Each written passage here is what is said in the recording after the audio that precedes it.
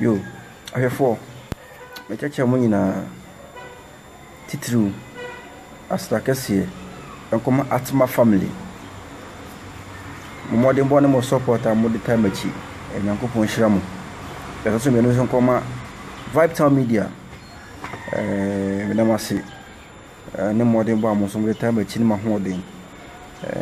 Uncle Poncoso and Shramona, and never do my pa, my holding more than bar.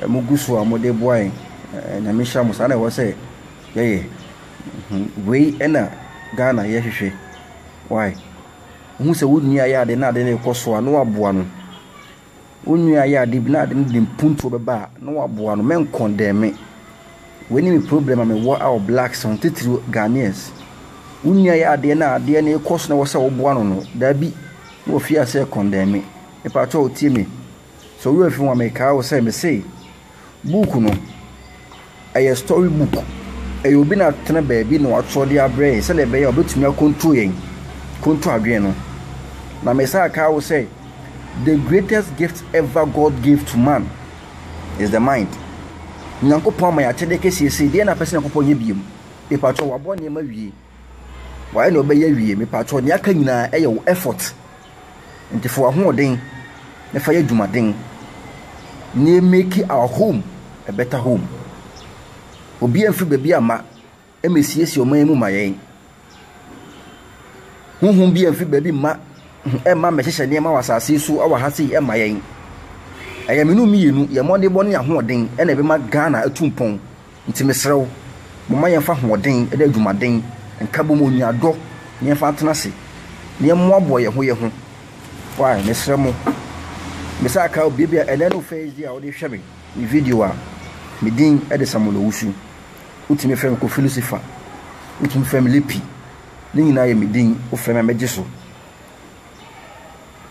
o ko Facebook a e ATMA family ana sa o ko YouTube so a e ATMA family na se me hu se obi so create bi e ATMA family ba hwemu yi eno na yen ha se anti se outside ha nti pato ATMA family pato no wa subscribe no wa share video no ye bi Africa ya adwene mu e wo sa adwene no enyane adwene ada for so many years e wo sa enyane ye ko Bible nim me pato tie Christians won say I na mistake esanse yensua de yi me say o question bi a anase ye pese hu ade ne mu gi a e wo say ebusa Jewfo no me pato ukoju mu a the word Mashiach and your friend said the Messiah no means the anointed one in the Hebrew word Mashiach no the anointed one me pato Jesus is savior doesn't mean the Mashiach Hebrew word no word be related to the Mashiach your friend said the Moshiach means savior a relative. If audience relate, doesn't mean say the same. The patrol, yen so. And then Christians and mistake. A person won't say the meaning of that Moshiach no in Hebrew word no. But someone say Jesus a savior. Me patrol, the sermon. Umayensuya di. Why? Na dwene nya adwuma. Ye be ko Bible nim. There are so many people they claim to be the Mashiach. Shabbatat SV Ebaye our claim say he is the Mashiach. Or convert here a Muslim. Because of some threats on the kunu. And only Jew for me blame convert here. Want to mean no. There are a lot of people Rabbi Akiba. Also by and also claiming to be the Mashiach of fighting against the Roman Empire. Or try to rebuild the temple. We and a Jew for a but on your crash, I'm finishing on Mukuno. And I'm a Jew for who said no. That be on the Mashiach because Mashiach no. Emlato and Nimuno, your prophecies born Master Mashiach never also fulfill him. But me say, Yashan come be to Jose, Emrebeba, Akobi a friend say Samuel obe say ne din ebe friend say Kofi Lucifer na me pa to oba ka kwan a eda ho a ewo Kolomba saa kwan no na beye oye saa road na ekwan ne nchen no obe story builders makoma 3 me pa to tie fine Samuel aba waye sa din na friend say Kofi Lucifer ekwan no waye na emum story builders 3 no wantumi anye ene wawie no so woko no be san ba biem me pa to prophecy na for failure na say for failure me pa to tie me say oko hibu ka say my word defense holam haba sa holam haba na e chese the messianic age say messiah ne ba enema wo say e dia dance hatred, intolerance, war, masses bibia wo say etumi jai bone e ekoso nema e ekoso nyana wo say esizi me pa to Jesus ba na sa ne mana season anya fini hu na kese election time na ebedunu Christmas eba hwe nema e ekoso hwe kunkunkuma e ekoso hwe bone e ekoso awudi e ekoso me pa to mo adwene nya adwuma mo ma yani na ho Africans mo ma yani enna ho white na hwe na mo sreyen okwa ne minds all sort of names. Hey black monkey, hey adwe ye my edin ehun hia din beble. This is the time I was Africa you sorry near me da ho. So for biasa man o ka che me say Same wako Israel da na say dey da bi ko Israel da o so adent na o disprove the Bible say emfi Nyankopon me pato timi ansan say me baso funa ansan me de man Nyankopon bi anto book o twedian po Nyankopon bo so bo asase bo nipa me pato anto book fan so bi ansam say nipa ne fa book en chekere on fa book e fa nye correction on fa book e yen ne ma me pato Nyankopon anto book bia me sremo aye obi the Piso family, the Flavians, omo no matter so much book ndi ablayen some betuma control nipa omo control the mass of the day mesremo obi atra be bi ato ni book and the book no moto ye no asofo ni politicians and edi hu sika mesrew suade me say ne mamiensa and wo say nipa de bo history Bible prophecies and a law mesremo me say book no e contain contradictions and e be contradictions ni Bible nim and nema ama me trust the book no enye holy enye divine. Numbers 20:19 wo sinya kopon nipa na odi atro onye nipa ba anase waka say manu me hu da bi me patro no numa asem bia no kre e divine enti me patro sadisade e wo say book no wo say divine wo say hu funso bia um say funso ba book no mo dia na etimi say book no enye Nyankopon numa asem why mesremo mama adwene nya adwuma ayade ehu hia me why me say the Mashiach no enkofo ebila claim to be the Mashiach de Jesus be ye kwa de so ebima be ye ne sense a omokoma ntumi afofele ni nyina omawu eti mesremo mama adwene nya adwuma why mesremo me kai say oko hibuma in the 17th century enkofo be from the greatest Judaism minds ankofo no omo kesi oni pe bi robert trace or predict the coming of the Messiah or the Mashiach because ayana ema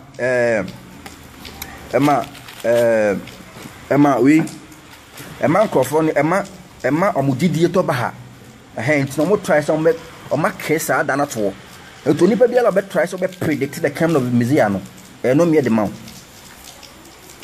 enti mesremo me say we enye divine wo sika bia fa yedapade invest na ma adwene mu nya adwuma mesremo fine ene mpese yeko Bible nim kakra contradictions bia o Bible nim a me pese me ma wo eya we why mesremo patro Ahaziah odi 22 years and 42 years ansana odi hine yanko Bible nim 2 Kings chapter 8, the verse number 26. The verse number 20 will say, 22 years old was Ahaziah when he began to reign.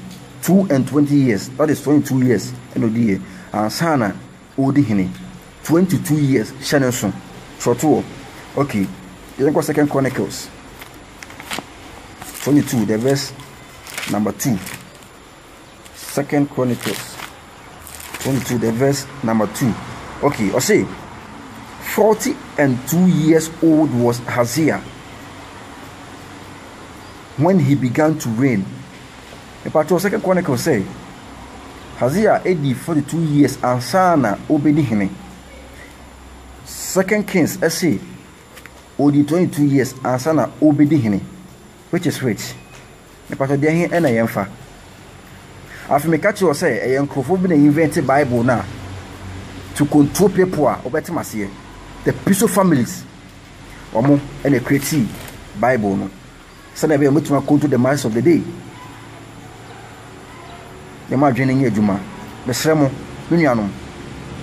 Ade biala wanya adwuma wanya ho a wo ye no, je ne ye ne yie. Na so mra fa so e ma o man. Why? Yes, I shall ade. Are we justified by faith only, or are we justified by faith and work? Or are we justified by work only? Ebesua ade. Why? Yonko James chapter 2, the verse number 24. Oh.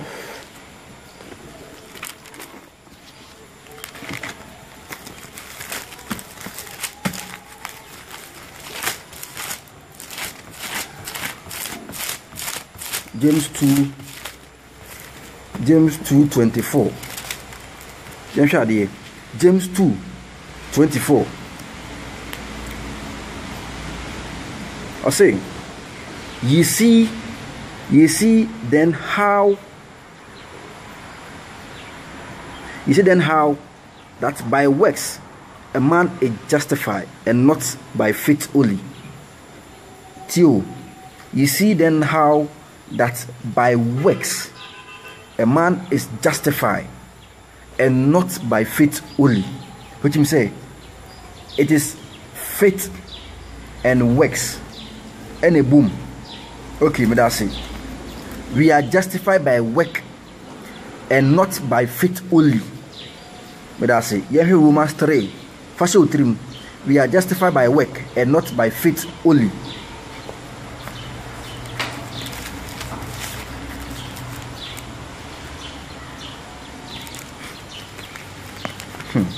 Romans 3. Romans 3, the verse number 20. Romans 3, the verse number 20.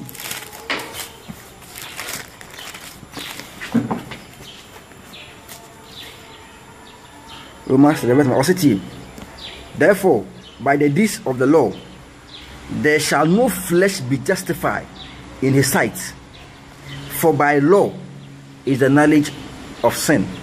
What is it? Therefore, by the deeds of the law, there shall no flesh be justified in the sight, for by the law is the knowledge of sin. There in the empha. There in the empha. Yeah, shadi. The anka 28 near shadi. 328 honum na. I said, therefore, we conclude that a man is justified by faith without the deeds of the law. A man is justified by faith without the deeds of the law. It's in part of the Yemfa. Numbers 23:19. Yankupon Yinipan with Diatro. It is Yankupon Yinipan with Diatro. A ban is saying the Numasum. It may canto, it may contradict it.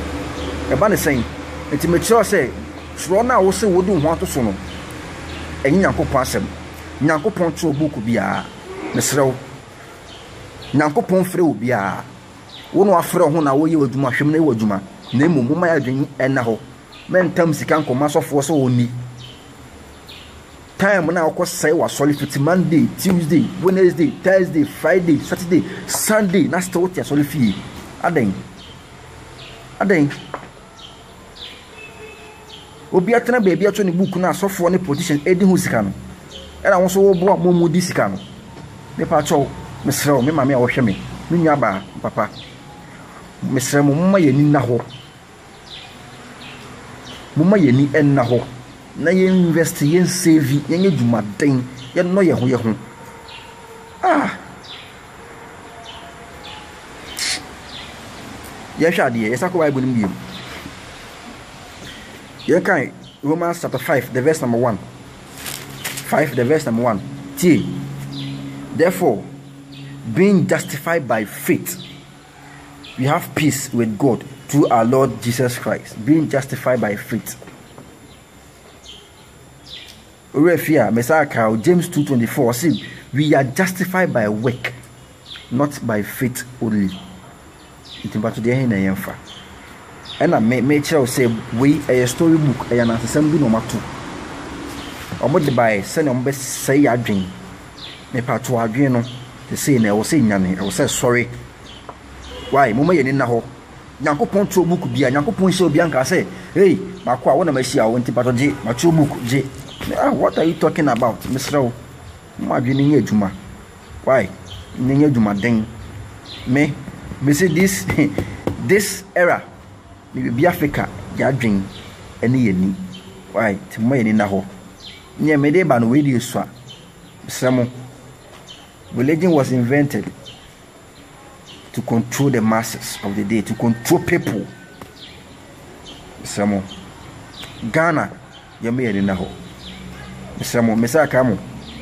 Mesa Oko Facebook, a ATMA family. Oko YouTube, so a ATMA family.